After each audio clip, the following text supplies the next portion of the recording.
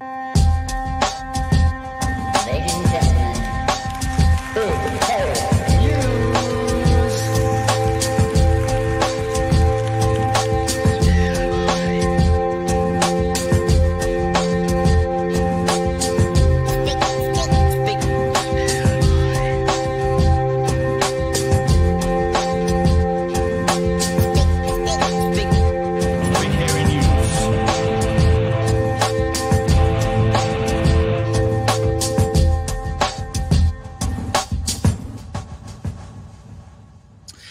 Hey, kia ora koutou, e te whānau. Welcome back to another special live version, 11 a.m. on, I'm going to guess, Wednesday. Did I guess right, Craig? Wednesday morning? That is right, yes. Yeah.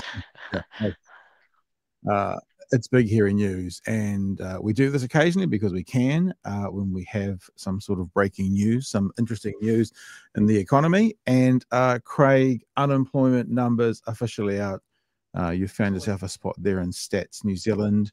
I can see that media around the country is starting to report on it now. Unemployment rate rises to 5.2%. I think economists previously were saying potentially 5.3%, so pretty closely to what was predicted. What's going on? Tell us what you've found out and seen today. Essentially, unemployment has gone up again. We saw that unemployment rose to 5.2%. There are now 158,000 people in New Zealand who are now unemployed. Now, it didn't go up by as much as many people were expecting, at least the headline rate, but that's because when we look at the data, there are lots more people essentially working fewer hours. And there is lots more what we call underemployment in New Zealand. That suggests that there's a really weak labour market underneath that. But at a headline rate, the number of people unemployed in New Zealand has now gone up 28% since when this government took office. There doesn't appear to be any kind of plan to help those people. And just to give you some really, headline numbers, there are 8.5 million fewer hours being worked than there were when the government took office. 2.5 million fewer hours being worked than this time last year. When we look at pay, 51% of workers, according to the Labour Cost Index, got a pay rise less than inflation. They've got a pay rise less than 2%. 64% got a pay rise less than 3.4. So less than 3%. So we can see there's for many workers, not only are they having to do fewer hours, the hours that they're doing are increasingly not being paid at the same rate as the cost of living, which is why many, many people are feeling that cost of living squeeze. So when you say underemployment, that makes me think of the phrase we often hear out of America, which is the working poor. Those who are underemployed, are they still surviving, or is underemployment sort of some no man's land between benefit and actually a salary that you can live off? Pretty much. So these are people who are in part-time work, who want more hours and who can't get those hours. If we take the broader measure of labour market slack, what we call underutilization, so that's everybody who wants work but can't get it, including people who want more hours, can't get it, people who are outside of the labour force but would like a job still. That broke the 400,000 barrier in New Zealand for the first time. So that implies about 250,000 more people are employed, but still aren't really earning enough to survive, live comfortably on top of that 158,000 unemployed, give or take? 158,000 people unemployed. There's then a large number of people who are underemployed, want more work but can't get it. Then there are some people who aren't in the labour force because they're not actively seeking work, but perhaps if work was available, they would take it. And when we add all of those numbers together, we get to 400,000 for the first time. We saw that third category is not necessarily like a retired person. It's someone who's not working. I'm thinking like an at-home mum or something like that. Not working, not in the unemployment figures. But like if the job was there that fitted in with how they need to operate, they would take it. So they're not looking for work. They're not actively looking for work, but they are available for work should they be able to find something that fits in with what they're doing. That's sort of what we're talking about? That's absolutely right. You're Okay. looking at people who are discouraged workers often. They may have given up on finding a job because they've been hunting for so long. Um, what we also see is that this isn't just a Wellington-based problem. Employment fell in 9 out of 12 regions of the Mm. country.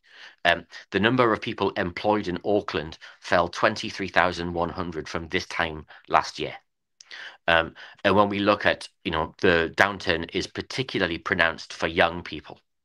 Um, there are 15,000 fewer 15 to 24-year-olds in employment than this time last year. Um, Māori unemployment is now 10%. Pacific people's unemployment is 12.1%. So the weakness just below that headline rate is really pronounced. So it sounds like what you're saying is beyond the actual number of 5.2, the typical vulnerable communities are becoming even more vulnerable than that. And this is what we see when we start to see labor markets turn really bad. These are Yeah, the leading indicators of this because these are the people who get fired first.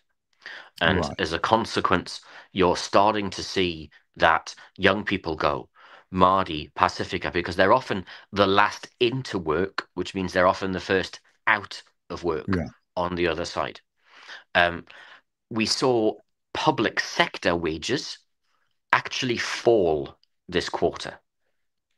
Um, so the effects of the government's cuts are now being seen in public sector wages. It fell for the first time at its fastest rate since 2018. Um, so again, when we look at the data below that headline rate, the headline rate's doing an awful lot of heavy lifting Yeah. because the rest of the data is telling us there's some real weaknesses in that set. So you said up 28% under Christopher Luxon as our Prime Minister. What, in your opinion, are the reasons it's up by nearly a third under this government? There's a few reasons. The first one of which is if you cancel a whole bunch of investments, if you make a whole bunch of cuts, if you suck all the confidence out of the economy, unsurprisingly, businesses won't invest.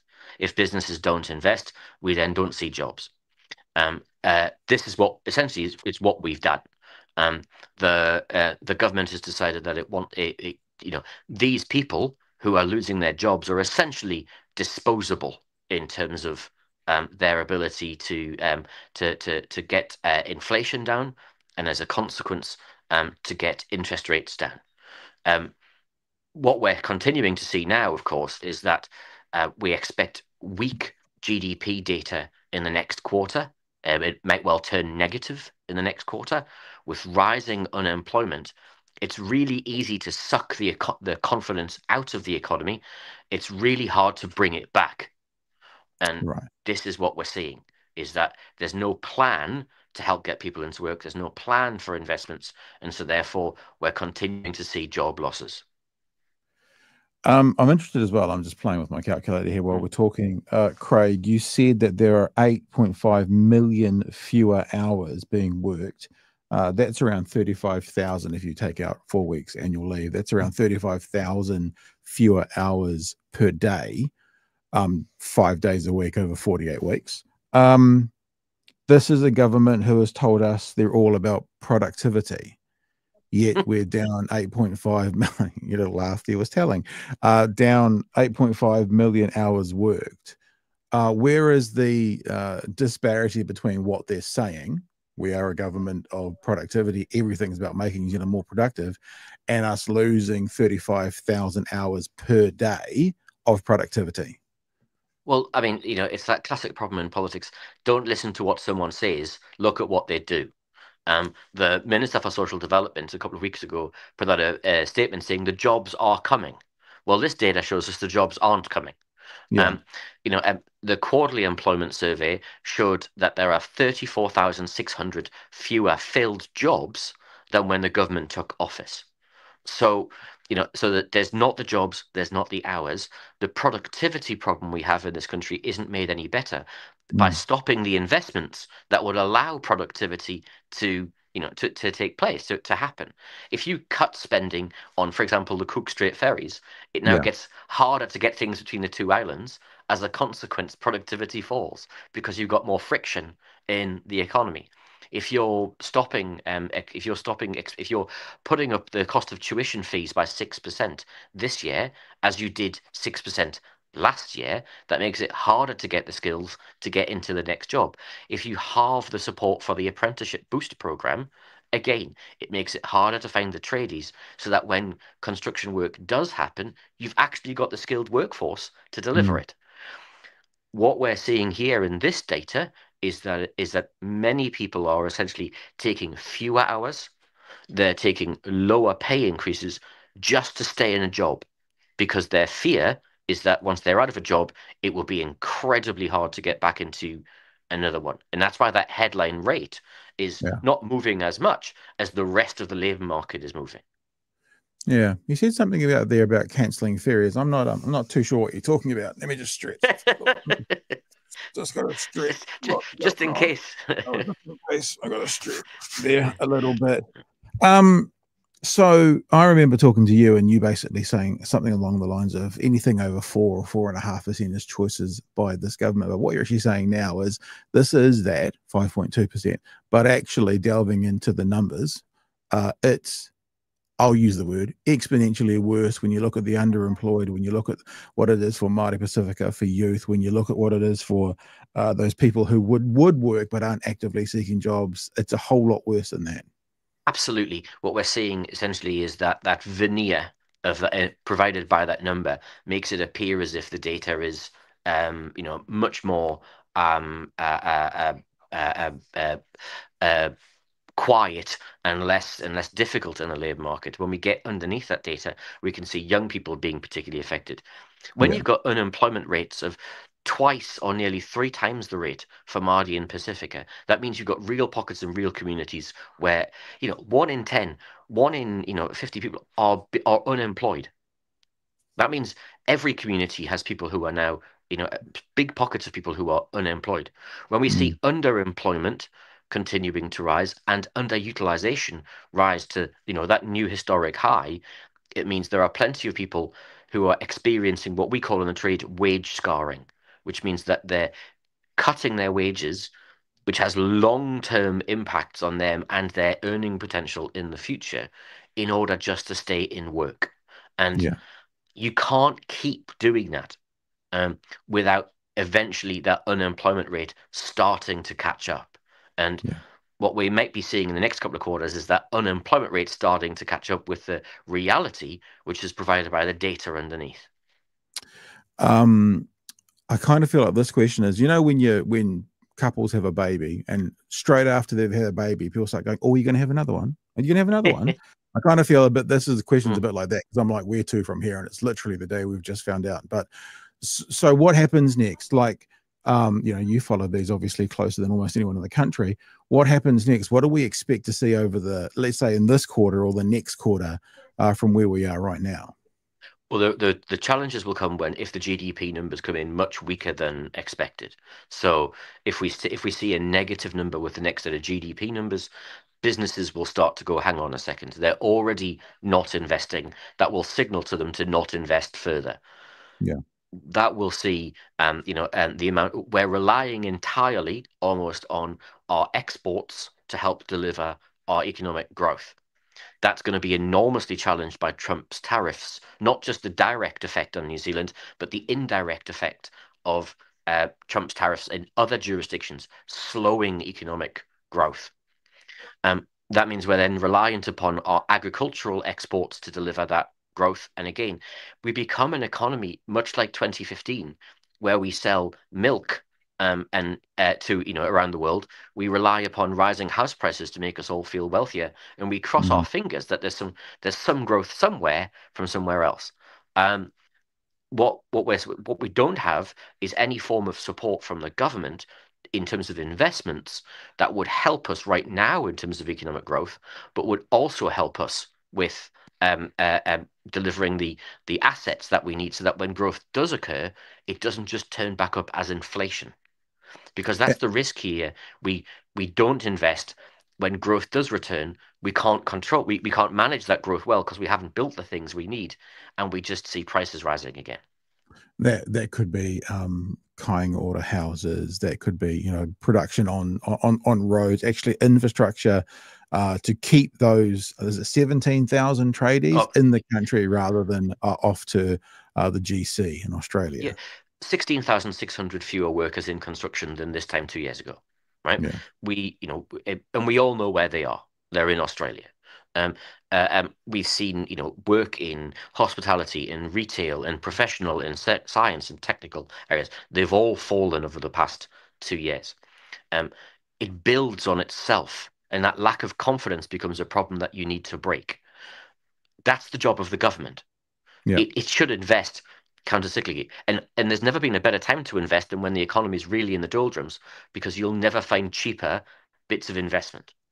Yeah. What we're seeing Once we take off here, again in the housing market, all those tradies aren't available for kind order because they're building places on Paratai Drive or at Whangamata or in Māori Hill or, you know, in parts of the South Island, and then their rates go up because they're more what's the word? They're more desirable. They're busier. They've got more work to do. Absolutely, and as a consequence, well, just the capacity. You want to build things. It doesn't matter who's building it. If you're asking them to build more, and you don't have the skilled work, yeah, you're creating that problem. The real challenge here in New Zealand is that we end up repeating that cycle, which we've done for more than a decade, of underinvesting when we can to be able to see the benefits when we can deliver those benefits. Right now, where, you know, we've got the Deputy Prime Minister is talking about further rounds of cuts at the next budget. If we see that tied with a downturn in the economy, with rising unemployment, all of the engines of growth are being switched off. And that's the risk that's in front of us. Yeah. All right, Craig. Do you have any understanding or knowledge or belief, or I don't know what the right word is? What's happening tomorrow on your podcast? What should we tell the people about that now before we head off? I'll be taking the unemployment numbers apart further, so everyone will be able to see what's really happening in terms of that data, and we'll be in. You know, you'll get a really thorough understanding of what's going on, and in particular, where to from here. To answer your point, Pat, about what happens next and what are the scenarios that you know, if the event, you know, what will that mean for New Zealand? All right. So I guess I'm talking to you later on today, and that podcast is coming out tomorrow. And other than that, thanks for jumping in live with these, probably, to be honest, the first media outlet to talk about this live in New Zealand, the new unemployment figures for today, which, to remind people, 5.2% from the last quarter. All right, Craig, be safe, be well, and we'll talk to you soon. Thanks.